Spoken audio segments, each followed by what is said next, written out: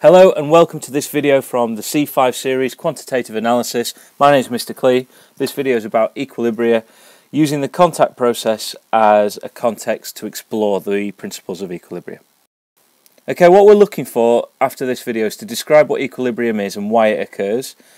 We are also going to try and explain how changing concentration, pressure and temperature affects the position of equilibrium and where it is in terms of the left or the right hand side of the reaction. We're also going to look at the different stages in the contact process and the conditions used in the contact process. The key place to start here is with a reversible reaction. A reversible reaction is one that can take place in two directions. So in this reaction, A and B can become C and D, but also C and D can become A and B. And if you start with a situation where you have a lot of A and a lot of B, then the forward reaction, the reaction that goes from left to right, will occur, and the products C and D will occur. But if you have C and D to start with, then what will happen is the reverse reaction will occur, and C and D will react to form A and B. In reality, because you've got two reactions taking place, they both occur at the same time. So at the same time that A and B is reacting to form C and D will be reacting to form A and B. Eventually there will become a point where the rate that A and B are reacting to form C and D will equal the rate that C and D react to form A and B. This is the point where equilibrium is reached. It's not the reaction stops, it's that the rate of the forward reaction is equal to the rate of the backward reaction. I like this little picture here. It kind of shows this idea of equilibrium as somebody running up a down escalator. Okay, he is still moving, the reaction is still taking place, but because another reaction is taking place in the opposite direction, the position that this person is, or the position of equilibrium, is exactly the same. Now it's important to note that this only works in a closed system, which is one where nothing's getting in or nothing's been taken out. If you had a situation where you were removing the product, say you were removing C and D, then you'd favour the reaction from A and B to C and D. So pressure, the first of the situations we need to look at. The thing that you need to recall for pressure is molar volume. If you remember, 1 mole of a gas has a volume of 24 litres or 24 dm3. So in this situation here, this is one of the stages of the contact process. You've got 2 moles of sulfur dioxide, 1 mole of oxygen reacting together to form 2 moles of sulfur trioxide. Now on the left hand side of this reaction, you have a total volume of 48 plus 24 litres. So you've got 72 litres of sulfur dioxide and oxygen that are going to react together to form your sulfur trioxide. The same amount of sulfur trioxide will only take up 48 litres. So if you increase the pressure, you favour the reaction with the lowest volume, which in this case is the formation of sulfur trioxide.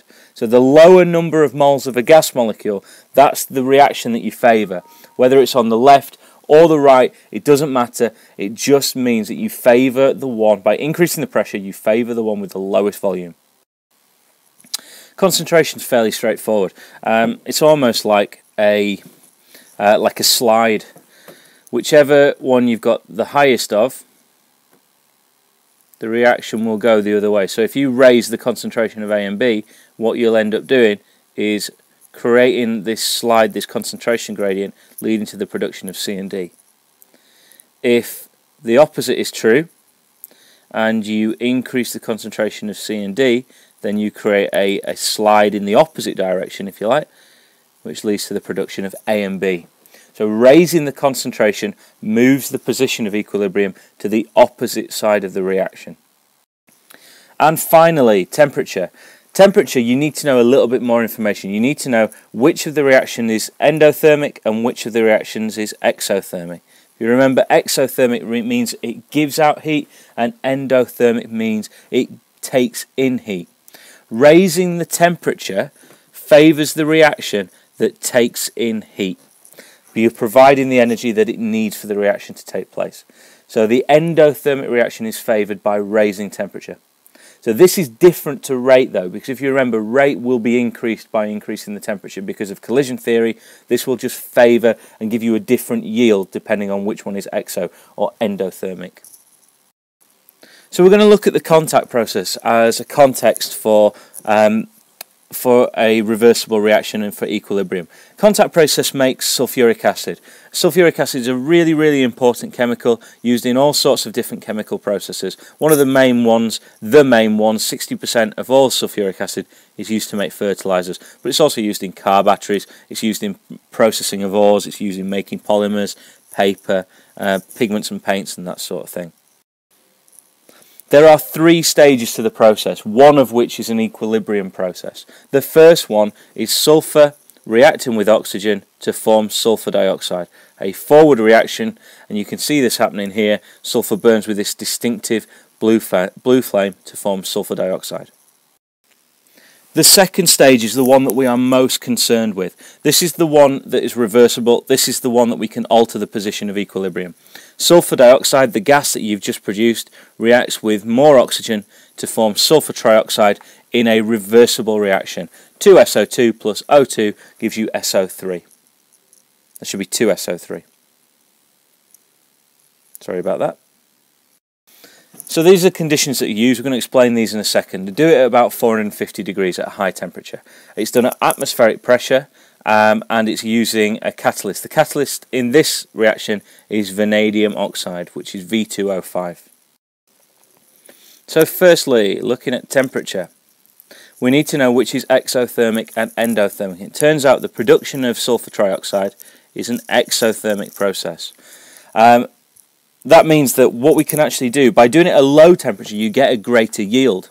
However, you get a really, really low reaction. So you have to find a balance, and we describe this balance as being the optimum temperature.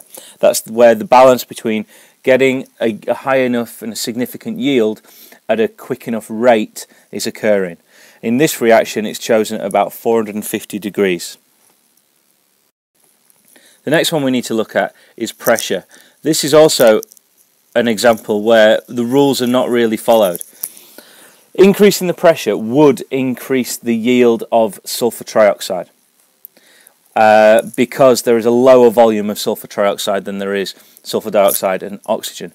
However, the position of the equilibrium in this reaction is far to the right hand side anyway, and increasing pressure is an extremely expensive process. So because of this, they do it at atmospheric pressure, they get a high enough yield, and they don't increase the cost of making it.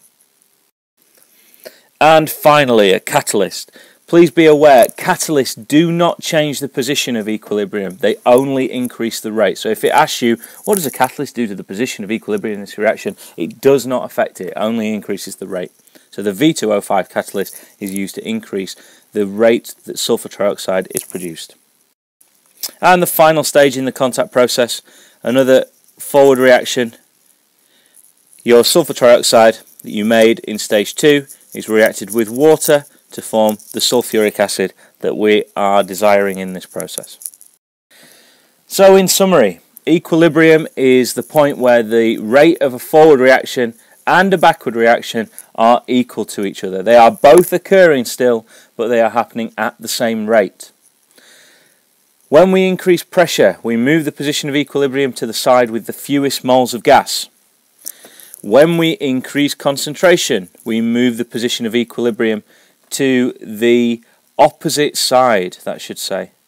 And increasing the temperature moves the position towards the endothermic reaction. So you need to know which one is the endo and which one is the exothermic reaction in an equilibrium reaction.